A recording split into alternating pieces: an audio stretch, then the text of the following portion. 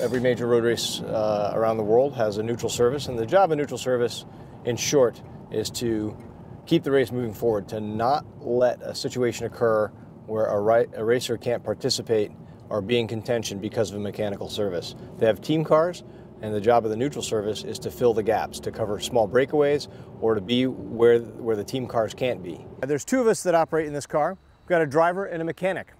And our job in the peloton is to make sure that no rider gets left behind because of mechanical problems. Driver will sit here, and the driver's got two really important things that he needs.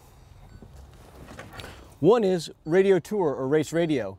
In French, English, and in this case Mandarin, instructions will come across this radio to give us an update on the racing situation and let us know if a rider's in need.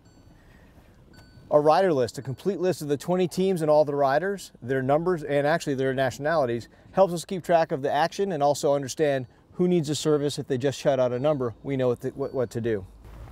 Over to the back seat, a little different situation here. We always keep a full cooler of bottles ready to go. When we're covering a breakaway or we're far away from the team cars, we need to be able to support riders with cold water and sometimes the occasional Coca-Cola. Because we need to be a neutral service and be prepared for any racer at any time, you'll see we have 3 of the major pedal systems ready to put on any bike that we hand out, Speedplay, Look, and Shimano. You'll see some emergency surgery tools, basically some cable cutters, most of the popular hex head or Allen head wrenches, T25, and some screwdrivers. Real meatball surgery just to get guys back on the road and going again. If we can't fix the bike, we have spare bikes on the roof. 3 basic sizes, small, medium, large. Remember that the interest is just to get the guys going again. We'll put on a set of pedals and get them on their way with a quick seat adjustment. But more commonly, you'll see mechanics get out of the car with wheels. These days, in this race, virtually everybody's on 11-speed wheels, so that makes the rears sort of easy, but we have 2 different widths. So we need to make sure we're putting the right width wheel in the bike.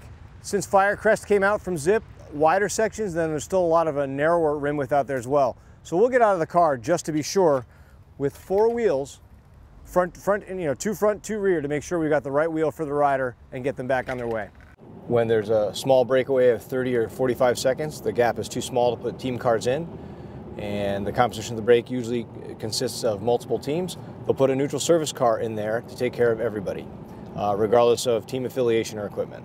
Early moments of a race, when there's plenty of time to get to your car and you enjoy the performance of your sponsored product, and obviously there's commercial interest involved as well, sure, they'll wait for their car. In the closing moments of a race, when the pace is picked up or there's a critical move about to happen, they'll take anything round. They'll take any bike that's working. So it really depends on the situation. What is doens't and what do they do? Domestique is a French word which, when used in a cycling context, literally means servant. The role of a domestique is simply to be a helper to their